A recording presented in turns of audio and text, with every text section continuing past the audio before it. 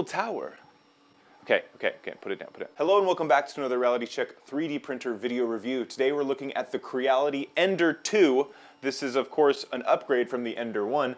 The ENDER 2 has a 150mm by 150mm by 200mm tall build size volume, and it's capable of printing a whole vast of different items, a variety of different items. You can do, obviously vase mode, and it's very nice and strong.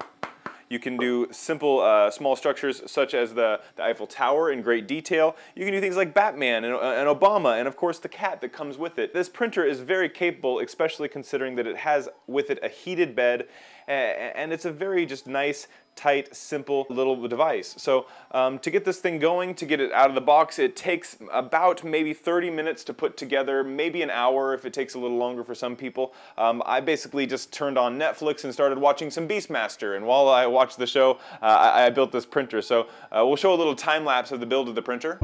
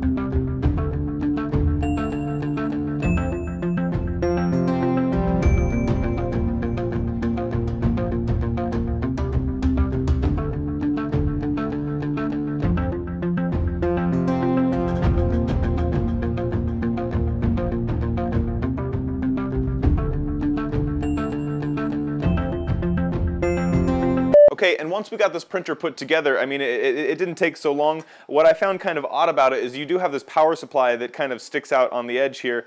This piece is something that you might be able to attach to the side here if you got some other 3D printed add-ons or something. I haven't decided what I'm going to do exactly with this. Other than that, the whole printer is just very, very precise and tight. I did have to actually tighten some screws on the bottom of the heat bed here, and that made it so that it wasn't so wobbly and it was much easier to put back and forth. The one thing about this heat bed though is it does have 3 screws, not 4, when you're actually leveling it on bottom. So leveling it is a little bit more difficult than if you had 4 screws. I wish that it had 4 level points, but even so, it doesn't take very long and it's pretty easy to do. If you want some direction on how to do that, we'll go ahead and actually go into some detail on exactly what we need to do for that. Okay, so when you want to start printing, you just flip the switch and it turns on the screen.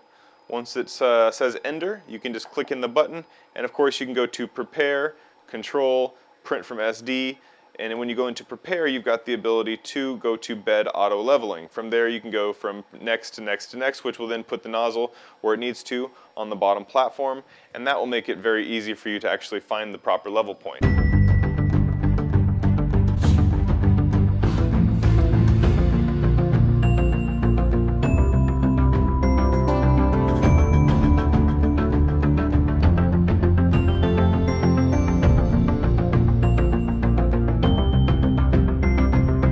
Another thing about this printer you want to keep in mind is that it does have an MK10 nozzle on here. That's the exact same nozzle that's on the CR10 as well as the CR10 Mini.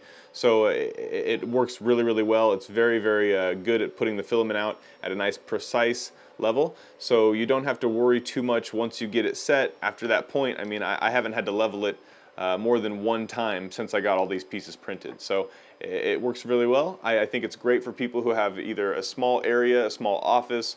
Of course, once again, for teachers, anyone who wants to be able to show people how to get a printer working pretty easily and quickly, this is a great device to do that. Okay, to make this video quick, I'm going to just basically just show you some of the close-ups of the different pieces that I've made already. As I said, this is really a great little printer, especially if you just want to get introduced into printing and you want to print small things.